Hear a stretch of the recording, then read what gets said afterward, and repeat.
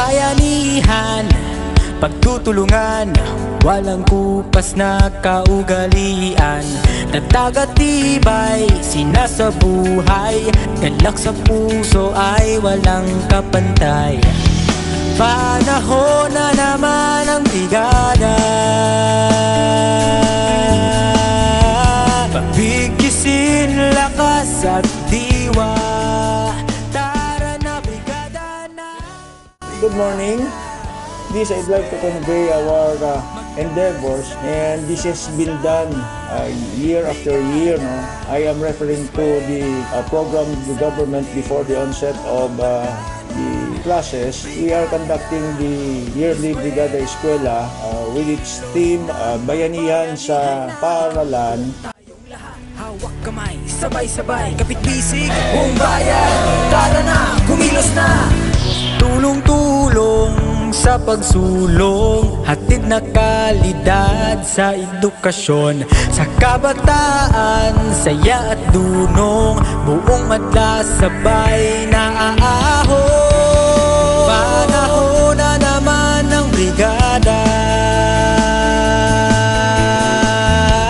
pabigisin lakas at diwa. Which we have been calling for advocacies together with the technical working group to conduct and be able to implement the programs as well as the endeavors that would affect in the enhancement of the preparation of the school prior to the opening come September 13, 2021. The purpose of such is very apparent. We would like to come up with the physical as well as other aspects of going to school that eventually be conducive to the learners if in the event there would be a limited face-to-face. More to our desire is that we could come up with repair, maintenance, and rehabilitation of the physical facilities of the school. Pagtutulungan, walang kupas na kaugalian. Nagtagatibay, sinasabuhay, galak sa puso ay walang kapantay. Panahon na naman ang brigada, pabigisin lakas at diwa. Tara na brigada na. Brigada Eskwela, magkaisa sama-sama. Brigada Eskwela, salin na buong barkada. Brigada Eskwela, kilos na, pagbayanihan na. Ikaw ako, tayong lahat, hawak kamay, sabay-sabay, kapit-bisig, buong bayan, tara na, kumilos na.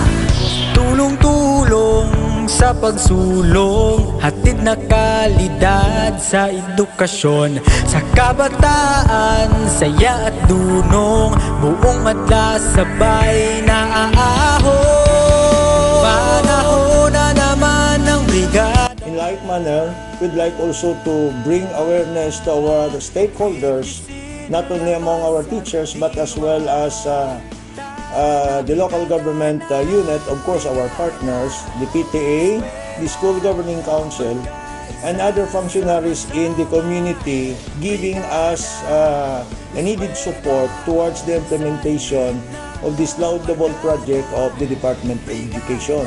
Hopefully that in the days to come, we could be able to fully realize the very purpose why we are having this yearly activity. Again, let me invite all our stakeholders, our teachers as well as learners to be one in implementing and realizing this noble project. Thank you and good morning. Tara na brigada na. Brigada Eskwela, magkaisa sama-sama.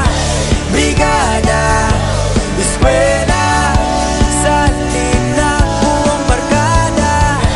Brigada Eskwela, kilos na pagbayan. bayanihan na. Ikaw ako, tayong lahat, hawak kamay, sabay-sabay, kapit bisig, buong bayan.